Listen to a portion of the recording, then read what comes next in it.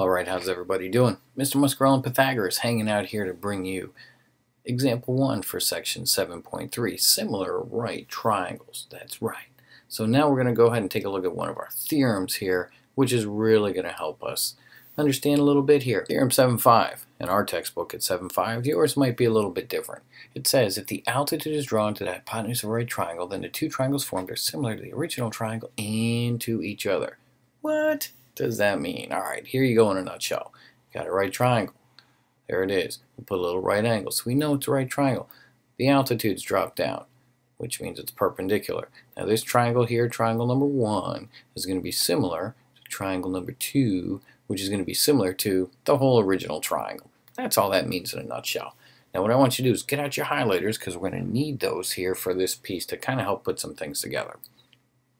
Now when we break that up into those three triangles, a small one, medium, and large one, there's going to be a couple things I want you to do first to figure out what goes where.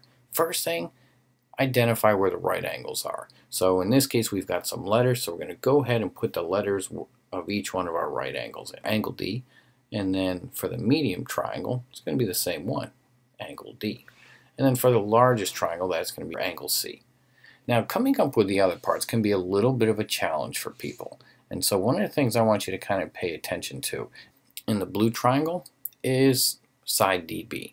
Side DB is the shorter leg, so B I'm going to put right here, and then that means C is going to go up at the top. So the shorter leg I'm going to put along the bottom side. Now when I go to the medium triangle, the shorter leg of the two remaining sides between AD and DC is definitely going to be DC, which means A then is going to go at the top.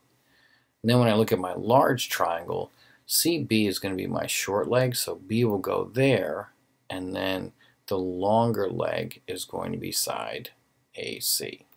So that's one of the challenges for a lot of people, is getting that set up. Once you've got that set up correctly, doing a similarity statement's a piece of cake. So again, let's just review that real quickly. First thing you're going to do, identify the right angle. Second thing you're going to do is go ahead and identify the short leg. And then the last thing you'll do is just fill in the remaining letter to complete the triangles. That's it. That's all you have to do. Now, writing the similarity statement is a piece of cake. I like to go in this order. I like to go from down first and into the right second. So the first triangle is going to be triangle CDB, because that's in the down then right order, similar to triangle ADC, which is going to be similar to triangle ACB.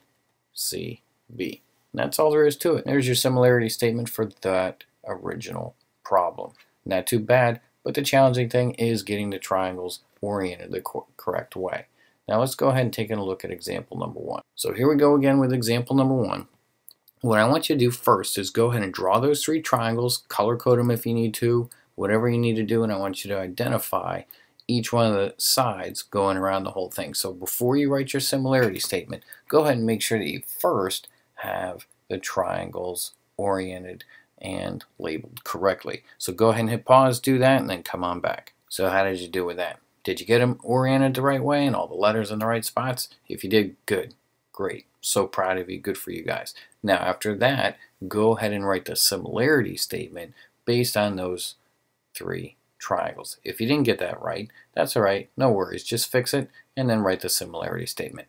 Come on back in a moment and see how you did. Alright, so how'd you do with that similarity statement? Did you get it? Good for you. Piece of cake. And again, that's using the technique to go down first and to the right second, going from the long leg to the short leg of a right triangle. And that's it for this example 1.